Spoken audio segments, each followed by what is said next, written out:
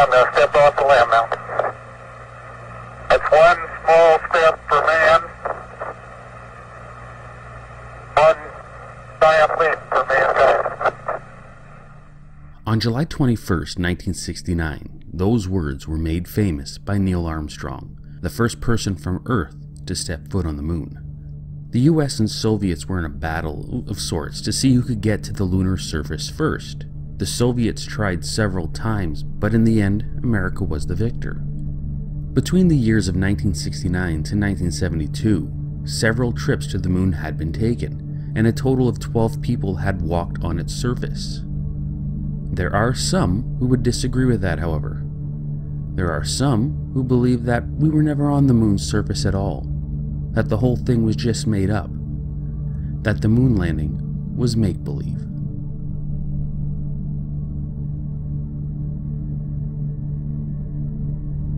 I love conspiracy theories, and this is a big one. Price-wise, the Apollo 11 mission cost $25.4 billion, which today would be close to $150 billion.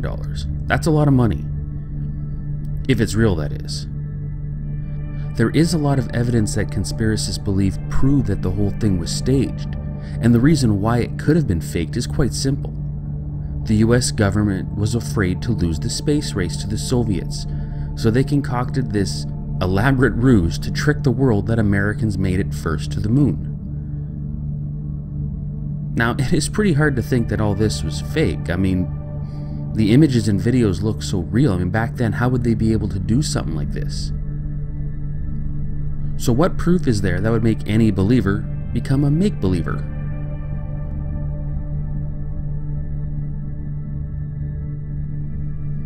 Now, many have said that the photos of the moon landing seem altered, like they were photoshopped before Photoshop was even a thing. But if they were, it was done perfectly. Not sure how it could have been done with 1960s technology. I'll have to say there was some photos that did confuse me. This one right here, it's just Neil Armstrong taking a picture of the lunar lander. But something seemed odd about it. Do you see it? No stars. Not a single one in the picture. And this one too.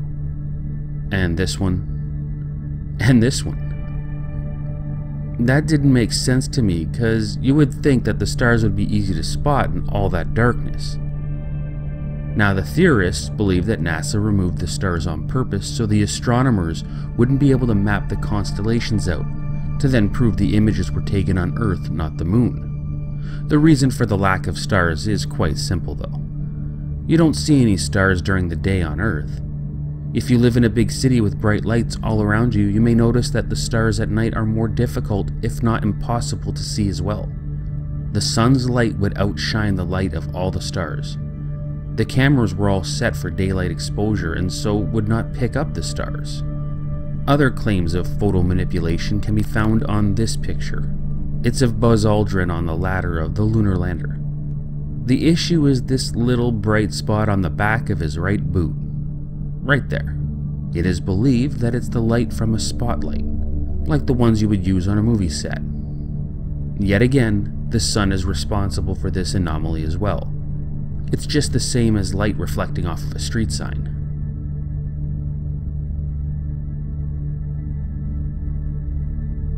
Another issue people have with the photographs? The crosshairs. There are several images that seem to show the crosshairs either at a weird angle or bleeding through an object. The crosshairs are used by NASA to determine if there was any misalignment or distortion in the images after development. The weird angle one is really simple to explain and for most people quite obvious.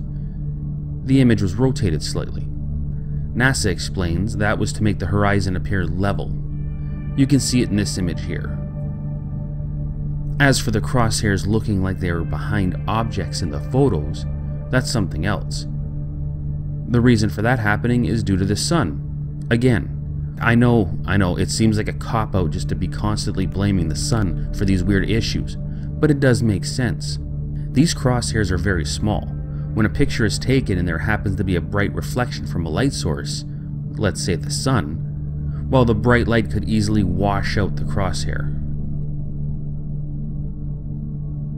Another complaint that people had was due to the amount of radiation outside of the Earth's atmosphere. There was no way the astronauts could have survived the trip. It's called the Van Allen radiation belt, named after the one who discovered it, James Van Allen. Earth has two such belts, an inner and an outer belt. Thing is, the trajectory of the shuttle was set to bring the astronauts in as little contact with the belts as possible, and what radiation they were exposed to was blocked by the hull of the craft. Now, this conspiracy theory is my personal favorite. The moon landings for Apollo 11 and 12 were done on a movie set, and Stanley Kubrick was the creator. Now, he's famous for many films, but the one that captured the attention of NASA was 2001: A Space Odyssey. That film was released in 1968, and it's about humans flying to the moon. Supposedly, NASA wanted Kubrick to film the fake moon landing, just like his movie. The lander itself would really go to the moon, but they would use a duplicate lander on a movie set back on Earth, obviously, and film the astronauts as if they were actually walking on the moon. There are many issues with this claim, however. For starters, the only proof is this video, which is supposed to be an interview with Kubrick. That's right. That the moon landing was fake. The moon landings all were fake. And I was the person who filmed it. You're serious, and okay. I'm serious, I'm dead serious. In this interview, he claims that he did indeed film the moon landing, and that the conspiracy was true. Now here's the problem. This so-called interview was only allowed to be released 15 years after Kubrick's death. That's a bit weird. And Stanley Kubrick looked nothing like that guy. Now this is Stanley Kubrick. It's an award speech he gave in 1998. He died a year later. They look like two different people.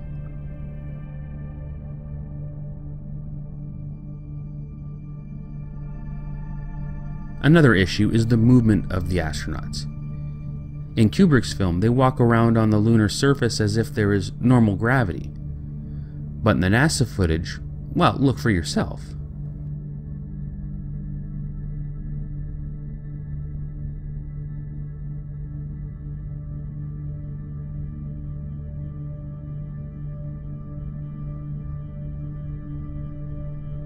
Then there's the lighting.